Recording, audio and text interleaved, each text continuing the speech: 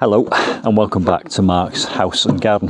The other day I found some toad spawn in my wildlife pond. It's right there, right in front of my eyes. And when I posted a video about it, it started a conversation about what will happen to that toad spawn if I leave it in situ. And the outcome of that conversation between Vic Face and Jude Picton and Muddy Boots was that it will probably get eaten. And I was fine with that because I was thinking, well, that's what happens in nature, so don't intervene. But the fact is, I've already intervened in nature by creating a wildlife pond in the corner of my garden. So I think that gives me license and permission to intervene. So I've gone and bought this little terrarium.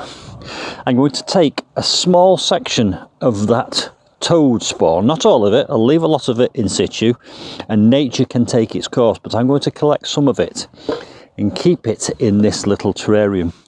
I bought that off Amazon. I'll put a link to it in the description box below this video. It was only £7. What I like about it is it's waterproof, it will hold water at the bottom. But the lid will prevent frogs, toads, newts and birds from getting in and eating the toad spawn inside. But it's got lots of air vents here, so I imagine that toad spawn will need oxygenated water to live in, so the oxygen in the air can get to the surface of the water. I intend, once I've collected some of the toad spawn, just keeping it here at the edge of the pond, where it will stay at the same temperature as the pond itself. I was worried about it being in direct sunlight and overheating, but in actual fact that's what will happen to that lump of toad spawn, so why should this toad spawn be any different? Then I will observe what happens to the toad spawn in this terrarium. Hopefully it will hatch into toad poles and we can watch them grow in here, and then eventually I'll release them into the pond.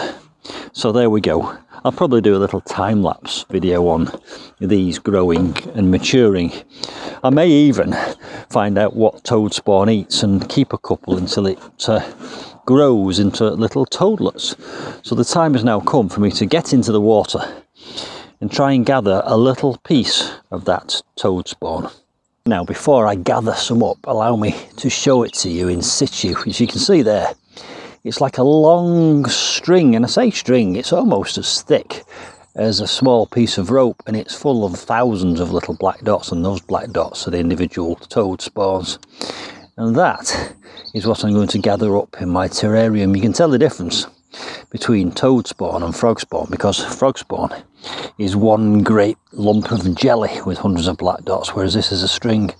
And newts, they lay their eggs on a leaf and fold the leaf up, and they lay individual eggs. And I have found both toads and newts in this pond, which has only been here since last June, so it's only about 9 months old. And there are videos about the newts on my channel, you can see them at the end of this one. So there's the toad spawn, which I will now be gathering.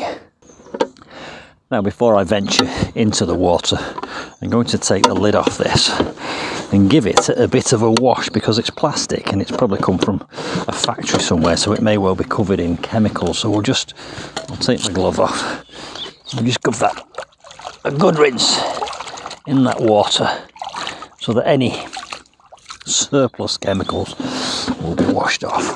There we go.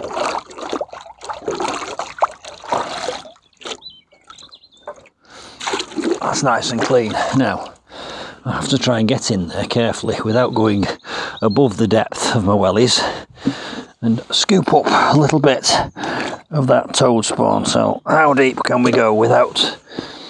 I wonder if I can reach across. I can reach with my arm. I don't want to do a "you've been framed" video where I end up on television being laughed at.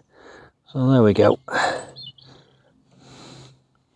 I've got some there, so let's just sort of divide it off with some of this green slime. Leave the rest in situ. I shall fill that up. Don't worry, I'm going to be bringing this closer to the camera in a minute so you can have a good look at it. I'll make sure I've got some. Yes, I've definitely got some in there. So let's get back out of the water and have a closer look. And so there is our toad spawn in our little miniature terrarium. I don't want to contaminate it.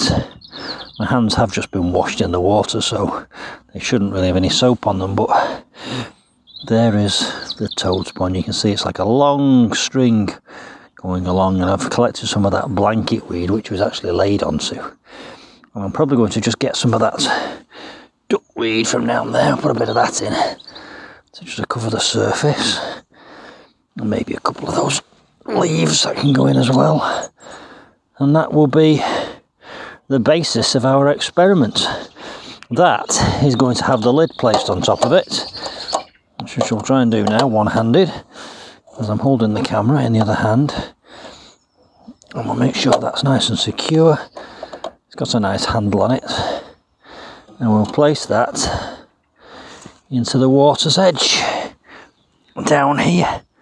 We can see it there, look, if you look closely. There is